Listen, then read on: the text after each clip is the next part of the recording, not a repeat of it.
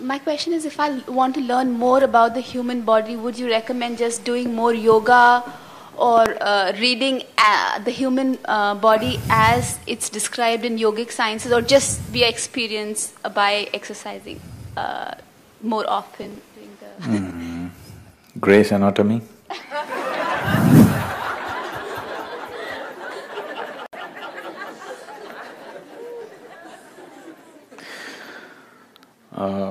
If you want to know about the human system,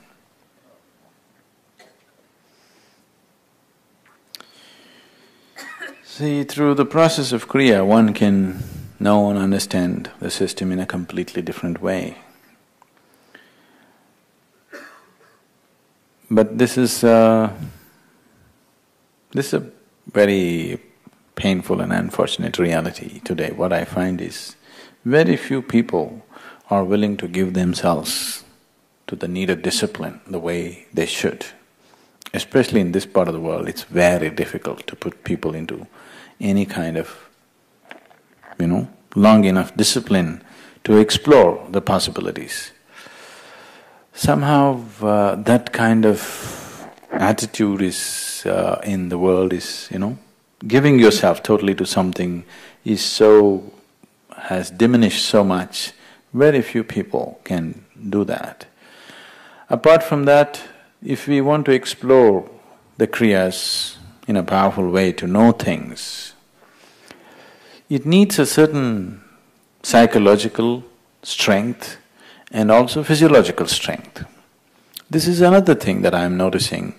If I look at 1,000 bodies, if I look at 1,000 people as physical bodies, I don't find even 20 to 30 people who would be capable of serious sadhana. They would take a long time to prepare their systems.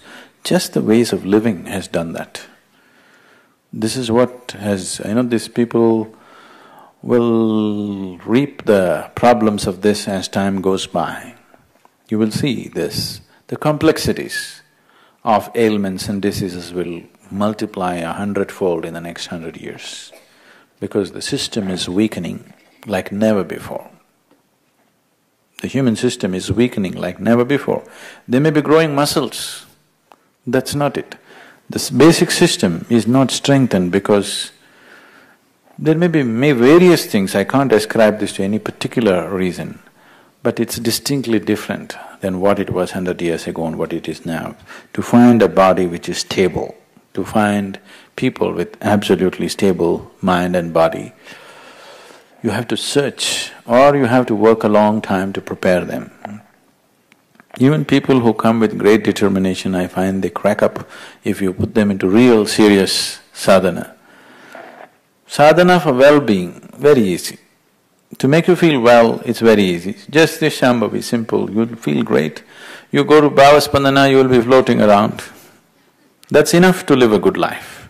But if you want to know the fundamentals of life, if you want to know the process of creation itself, then it takes a different kind of approach altogether. Reading the yogic books won't mean anything because talking about subjective dimensions from an intellectual understanding is just a waste of time. We could do some little things to explore a few things at least, if not the whole thing, definitely.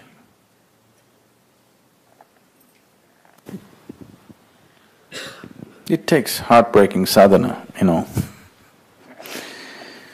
It is a different kind of approach to life.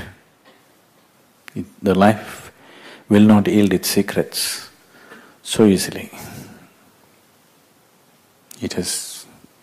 That's why life is sustained for so long, because it doesn't yield so easily. It has lived so long, it has sustained itself so long on this planet because it is so intricately built and it's all held within each other. If you want to enter that and look at it, it takes a certain amount of effort.